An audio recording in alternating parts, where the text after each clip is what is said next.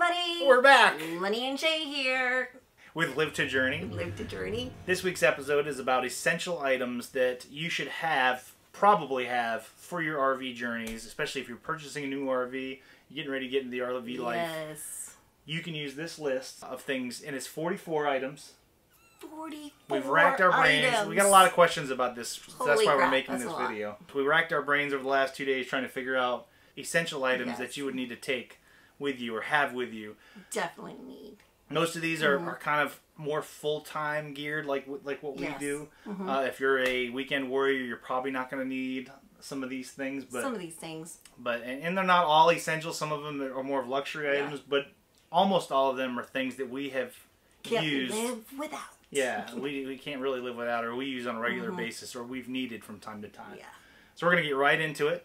Again, we're going to start with the outside stuff. We're going to blow right through these so this video doesn't take forever. Just stick with us until the end so we can get through them all. And then in the end, we're going to talk about where you can get these things, the different places, the different prices, so you can shop around. The first item we're going to talk about is the Stinky Slinky. Stinky Slinky. Just one thing I wanted to mention about the Stinky Slinky, and that there's two different kinds that you can get. One of them compresses really well and only ends up being about 3 feet long once it's fully compressed. And the other one, which is supposed to be more rigid, doesn't fully compress. They're both the same length, but the fully compressed one we like a lot better. Yeah. Not only does it kind of work better, but it stores. It's tighter, so it stores better in your little compartments that you use if you have the pass-through or if you're putting it in your bumper. So I would recommend getting the Slinky that fully compresses. It's gonna Number be 2, septic shutoff valve. the septic shutoff valve. Volterra makes one. Camco makes one. It's the little shutoff valve. You'll see a picture again. We're going to post pictures of almost all of these things, I believe. The shutoff valve is essential for a fifth wheel. It is. Because if you don't use it, and we made a video on it, check that out. But it's definitely essential for a fifth wheel. It just helps you from having that mistake where you've got your thing shut off and you go to undo your Stinky Slinky, and all of a sudden some more stuff comes out of your pipes and gets on your hand, and Or hit you in the face. that would be a disaster. So shutoff valve is an essential. Number 3. Number 3, Power cord cord. and extension. An extension if you need one. So so your power cord you have to have. Yeah. Just make sure you get the right size, whether you're a 50 amp or a 30 amp. They're different sizes, they're different prices. And then you can get an extension, which I would recommend an extension because we have been twice in a place where we had to park was just too far away from where our power source was, our power supply, so we had to use the extension. So I would definitely recommend getting an extension. Yep. So next is the surge protector. Yep, number 4. We're on 4? Yeah. 4 is the surge protector. Yes. That's a must-have. You definitely want to get it, and I would recommend getting a second one, a backup. Yes. Because what happened to us? In Illinois, our surge protector blew up. Yeah, I don't know if it was a lightning storm or Yeah. something, but it did its job and it blew, and we didn't have a backup, and we had to drive about 35 miles to an RV place to get one. Make sure you get the right size again. There's a 50 amp and a 30 amp, and there's a bunch of different kinds. Do your research. Just get what you want, based on price and they all kind of do the same thing. Some of them just have a little bit more bells and whistles, which may or may not be necessary, but it's up to you. Yeah. So after that is going to be your adapters, number 5. Number 5, adapters. All your power adapters. So Yes. you have 50 to 30 amp adapters. I'm going to show you pictures. We got 30 to 50 amp adapters. You got 50 to 110, 30 to 110. Yeah. All kinds of adapters. I would get at least one of each. Yes. We've used all of them. Our next thing, Awning tie downs. awning tie. We'll call it the awning tie down assembly. This is just something that we put together based on other videos that we watched. But it is what we use to secure our awning. So if we get gusts of wind, you're not going to lose your awning, or it's not going to get broken. Those things are expensive to replace. Right. There is not one place that we've stayed that we haven't had some gust of winds. Oh yeah. There are some parks that don't allow you to put stakes in the ground, which we've just used our kettlebells, like our free weights that we have, to anchor them, and they did work. But definitely want to anchor it down, because it doesn't matter where you're at, you're going to get some wind, and if you go out to eat or something and you think you're fine, the wind could gust and you could lose your awning. So they're really cheap. Yes. It's just the hook, the spring, The string, the hook, the spring, the string, and then the and the stakes. stakes. And you can get almost all of those things at a hardware store, pretty much any hardware store or gardening place. Those hooks you can usually find in the gardening center. Yeah. And that was number 6. Number 7. Outside mats. Yeah, I not an essential thing. You can live without them, but they're very nice. I feel like they're essential. Yeah, because you're going to be at a lot of places that have dirt, gravel, mud that you don't want to be tracking in and out of your RV. And as far as mats go, we've been through a lot of mats. We started with cloth mats or whatever, and even though they say they're carpet, indoor, outdoor carpeting. But if you look at, especially this picture up here. If you get the all-weather outdoor mats that are plastic, those things are awesome. There's several different brands out there. Shop around for the best price. They're all pretty much the same. Yeah, you can get a bunch of different sizes. Those things are great. They're reversible. You can hose them right off. They don't hold dirt in like the other types of mats. So those things work great. They're amazing. Ruckus, I need you to go lay down, bud. All right, so where are we at? Grill. Yeah, number 8. Yeah, number 8 is grill. Yes. Again, not an essential item unless you're a man and you have to grill. So, thousands of grills out there to choose from. Pick whatever you want. Go crazy. Just remember space. It's all about space. We went with a small Weber grill. We use it all the time. I love it. Yes. Would I love to have a smoker or a Blackstone and do crazy amounts of stuff with? Sure. But space-wise, I like the Weber, and it's worked great for us. Yes, it has. So, number 9. Folding table for the grill.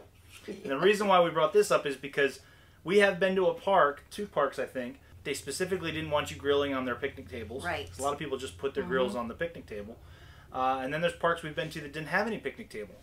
So then what do you do? So most people have like a little table or something. Is he biting you? He's tickling me. Ruckus, lay down. So most people have like a little table that you can set your grill up on. We have a little cheap folding table that I got at Walmart or something. That's worked for us for 2 years now, but it's getting kind of weathered because I leave it outside. And I just saw this folding table on Amazon, which is a wire mesh or a metal mesh table, which I'm going to pick up next. And that's going to be our new grilling table. So folding table was number 9. And just talking about picnic tables, kind of another item that's not on the list, but maybe just an honorable mention is a tablecloth. If you like doing a lot of outside stuff, eating outside on the picnic table, then pick up a tablecloth. Definitely. But that didn't make the list. So number 10 is tire covers. Tire covers. Now again, this is an essential item if you're going to stay at a place for 2 weeks or more, I would say. Some people say 3 weeks to a month. But there's a time frame, and a lot of it deals with temperature, if you're in really hot or really cold. Yeah. But if you want to cover the tires to your rig if you're stationary in one place for more than a couple weeks, because that tire will start to deteriorate if it's not being recharged by being moved. So, all right, number 11. Tire chocks. Tire chocks, definitely an essential item. Yes. We've got videos on hooking up and breaking down. You got to have a good tire chock, and I would stay away from the plastic ones. There's tons of people who have rolled over those and they've just flattened them out. The rubber ones, we got ours at Harbor Freight. You can get them at Tractor Supply. The thick rubber tire chocks are a must-have. Right. Number 12 is jack blocks. Well, your blocks. Blocks for your stabilizers. There's Anderson Blocks makes them. The jack block, which is also by Anderson, which are the round drum that we use for our fifth wheel. We love those. You can make your own blocks out of wood or other things, but they're usually going to be heavier. Yeah. The Anderson blocks are lightweight and very durable, so they're a great. Or there's a bunch of companies that make those plastic blocks that work great. And the reason why people use them is because the further you have to put your stabilizers down, the less stable they become. So it's always good to kind of put a block under your stabilizers to create more stability because they're wider out. Yeah. Yeah. Number 13 is the water pressure regulator. Right. This is a necessity. This is an essential because there's a lot of parks out there that you have to have these. Yeah. And for good reason. If you're somewhere that has very high water pressure, it could damage your fittings. You can burst a pipe inside your rig. So you can get the expensive regulator that lets you adjust the amount of PSI that you have, and then there's the cheap one that always sticks. I think it's between 45 and 50 or something like that. Either one of those works. Yeah. Definitely get one or both. I think we have both. Again, better to have it than not to have it. Better to have it and better to need it and have it than have it not need it. Wait, no. No. Better to be safe than sorry. All right, so the number 14. Splitter. Your little Y-gate splitter that you put on your water source. Oh, the other one is the elbow. The elbow. Right, so since it's kind of the same thing, we'll just put this under fittings. Fittings. But the little elbow, the little brass elbow fitting is great for putting it on your rig to where you don't have that weight pressure being on your hose. Right. So pick up a couple of those elbows and a Y, and you're good to go. Yeah. Number 15 is your heated hose. Now, heated hose. This is an essential item if you're going to be camping somewhere that gets below freezing. Right. In the winter, obviously. And even in Florida, we had a couple days below 30, or right around 30. So we even needed it when we were in Florida. We didn't use it all the time. We just monitored the weather, and if we knew it was going to be below 30, we went ahead and hooked it up. What's next? Regular water hose. Regular water hose. Obviously, you're going to need one of those, 2 of those. I think we have 3. But then we have a couple smaller hoses because you're going to go from your water source to if you have a filtration system, which that's also an essential, which didn't make the list until just now. Yeah. So maybe water hoses is a given. Need a filter system. We'll say a filtration system, a water filtration system. So you're going to need a couple different hoses for that. Definitely a couple long hoses and then some shorter hoses for all your little connections. And we'll just leave that at that. So, and the next one is Save a Drop. The Save a Drop water meter. I mentioned this in a short that we have. It's just, you'll see the picture. I use that thing all the time. I use it when I'm flushing the tank, because sometimes I like to fill up the tank a little bit and then flush it out. I also used it for when we were hooking up the water softener and trying to figure out how much water we were using for the softener, so I had it running for that. You know, once you're done flushing your tank, you always like to put a little bit more water in your tank, usually about 5 gallons, or I think they say 5 or 10% of your capacity. And that thing right there will save you a guessing game. For 18. Vent covers. Eh? Oh. Wow, you skipped all the way to 20. Number 18? Generator. Generator. Yeah, generator is probably a must-have, especially if you plan on doing anything off-grid, any type of boondocking or dry camping. You're going to need a generator. There's a bunch of different styles out there. This is just one of them. I can't even remember the kind we have, but it's almost too big. We have one that has a 30 amp connection for it, so we can run at least one AC unit. Right. You can just get a small generator that'll allow you to run your fans and your fridge and stuff, if that's all you need. Right. And there's been places that we've stayed and the power has gone out. Oh yeah. So it's up to you what you want to get and what you think you're going to need. If you think you can just deal without your AC unit, you can get a smaller generator. I cannot. Do your research on a generator, but you're definitely going to need one of those. Yes. What's next? Step ladder. Step ladder. Now this is obviously not an essential. Right. But I use it all the time. It's just kind of one of those things. You may not need it ever, but it's nice to have. I've used it multiple times since we've got it. So, number 20, vent covers. Vent covers. It's nice to be able to not have to worry about rain getting into your rig if you have to have your vents open for when you're cooking or if you burn something, which I tend to do a lot. So, vent covers, kind of an essential. Yes. Next is going to be your air compressor. So this is definitely an essential. Yes. We had a bigger air compressor that we started with. I eventually upgraded and downsized to the Viair air compressor, which I really like. That thing works really good, although it did burn the crap out of me at one point. But air compressors, there's a bunch of different ones on the market. Do your research, figure out which ones you like the most. Right. The Viair one is small, it's compact, it works really well, and you want to make sure you also have a compressor that will inflate your tires. If you've got some of the bigger rigs, they have tires that have to go up to like 125 psi, and a lot of air compressors, you have to make sure it'll go up to 125 psi. Exactly. Moving right along to number 22 is tool bag. Tool bag. Now this kind of encompasses having like a little toolkit. Obviously, almost anybody has too much tools. I had way too many tools, and it was really hard for me to kind of narrow these down to what I thought I was going to need. I still have some tools that I've never used since we've been camping in 2 years, but they're just like, what if? Yeah. What if something falls off that needs ratcheting? You know, that's up to you what you think you're going to need. I've got a little tool bag with the stuff that I think I need. I've got probably more than I need, but definitely a lot less than I could have. Yeah. let's put it that way. Yeah. All right, what's next? Number 23, extension cords. Obviously, extension cord. At least one good extension cord. I think I have 2. Use them all the time. We do. I use one of them all the time. And I think that's wraps it up for the outside stuff. That's it for the outside. So we're going to roll right into the inside. So basically, everything that you use in your kitchen, you need it in your RV kitchen. Yeah, well, think of the essential stuff for your home. It's going to be the same thing for your RV for the most part.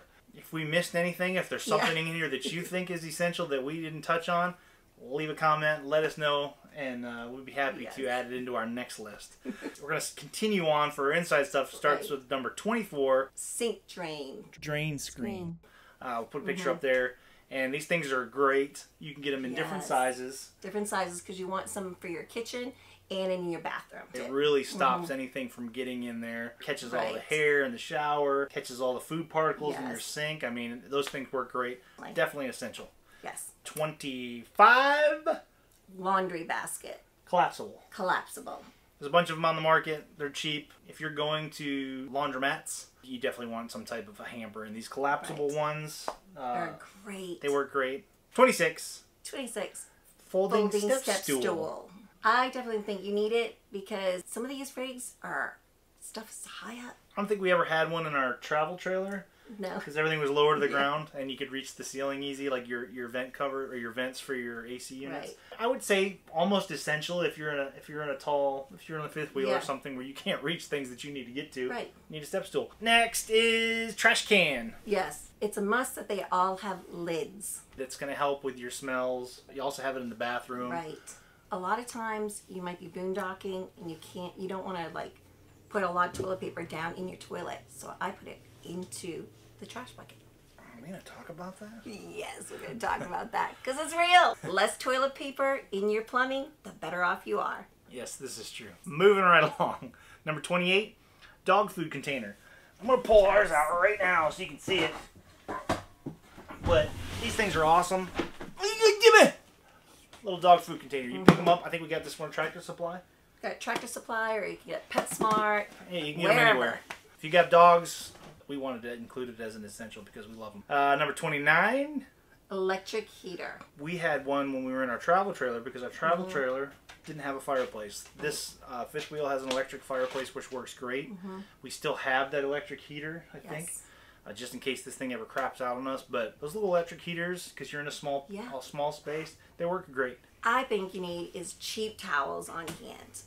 I'm not talking about your bath towels. I'm talking like bath size towels, but they're cheap and handy. Just talking about bath towels. Just cheap ones. You know, Walmart brand, whatever. Cheap, you know, just get a bundle of cheap towels that you don't lose, that you don't use until you need to use them for an emergency. Just in case. Is it an essential? No. But if you need it, you have it. You have it. Number 31, command strips. Yes, command strips. I love them. Yeah. I think it's a must. He's like, it's not a must, but I say it's definitely a must. If she likes it, it's essential. So. It's essential. Yeah, I mean, we use them all over the place. We've probably got 30 of those things sticking all over the place because we don't want to screw anything in our walls. We don't have any screws anywhere. We use nothing but command strips to hang our coats, hang our towels, leashes, wet towels, hats, everything. So they're pretty cool. Number 32 is broom. Definitely need a broom. Obviously, you want to have a broom. Right. Handheld broom for your stairs for outside. And both of our brooms we use outside. We don't use them inside. Because we don't need them, because we use a vacuum for the inside, which we'll get into that.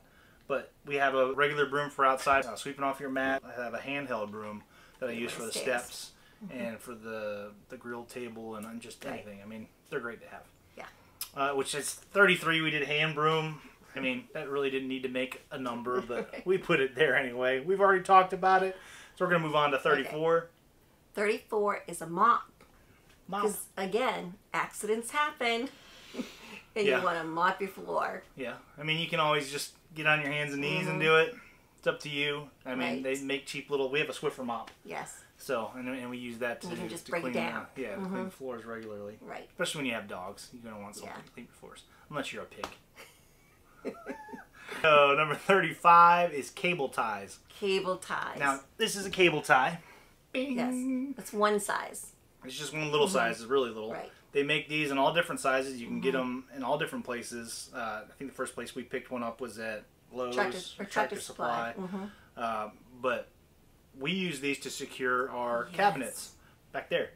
Not those two because they're separate, but our cabinets that are together, like the ones on the right over there, we have a long one. But these are great. You just run them through your handles and you tie it off, and it keeps your cabinets from popping open during travel. And extension rods. It's number 36. Yes, that's a definite. That's a must-have, I think.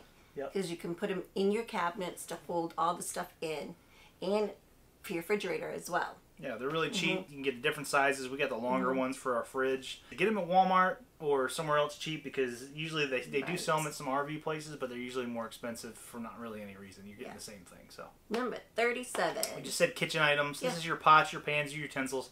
Everything that you use in your own kitchen, you're going to want in your RV. If you go on an RV trip and you leave and you get there and you're like, wow, I don't have any pots or pans or utensils, that's on you. Number 38, we put toilet paper. The reason why we put toilet paper, obviously it's an essential. We use Scott towels. They're one ply. They're septic tank safe. They're way cheaper than the RV specific toilet paper that you buy at RV places and things like that. So, and it works. Yeah, and we've been using it for 2 years and we've never had an issue. Right. Number 39 is your black tank deodorizer. That is a must. Yeah, those things are great. We've used 2 different brands. Right. I'll put them up here. The little drop-in pods, we didn't really like those. I don't like how that plastic melts. Okay. We ended up sticking with the Happy Camper, which is just you scoop it in. That works really good. So that's a must, the deodorizer. Every time you flush your tank and you put a little bit more water in your tank, you throw that in there. It keeps everything smelling like daisies. Yes. Moving on to number 40. We're getting there, folks. Bins. Yeah. If you've got stuff sitting around that you don't have a place for when you're traveling, it's always nice to have a little bin or a big bin that you can kind of put everything in. 41. Number 41. Coffee maker. Yeah, coffee maker. This is a must, especially for this guy. Love coffee. Gotta have it. So coffee maker definitely made the list. Number 42. Vacuum. Yeah. That is a total must. Yeah. Now we have a shop vac that we use outside all the time. I use it to clean the truck. Yep. This rig actually comes with central vac. Yeah. But we store the hose in the pass-through, so going and getting the hose and everything, we actually rarely ever use it. I like the Dyson. So we ended up getting a Dyson when we had the travel trailer, which didn't have central vac, and so we brought that in here. We use the Dyson all the time. Yeah, they're expensive, but it works great. It's lightweight. We actually stick it in the cupboard to charge it, so it's not out of the way. And it breaks down to a handheld. Yeah, it's handheld. You can add the wand. I mean, it's very versatile. Versatile. So we like it. Again, we're not sponsored by Dyson, unless they want to sponsor us. 43. Number 43. We put diesel card in for number 43. Yes. And the reason why is because that's saved us a lot of money. It has. We use the Open Roads app, the diesel card, through, I think it's TSD Logistics. I could be wrong about that, and I didn't look at it beforehand. So we'll make a video about this. There's a bunch of other videos about the Open Road app, but it's just a diesel card that helps you save money on your gas. Number 44. 44. This is our last one. Internet connection. Yeah, internet connectivity. There's tons of different ways you can get internet to your rig if you need internet. We obviously need it because of what what we're doing. We like to stream things. We binge watch stuff. We like to binge watch our little Korean dramas.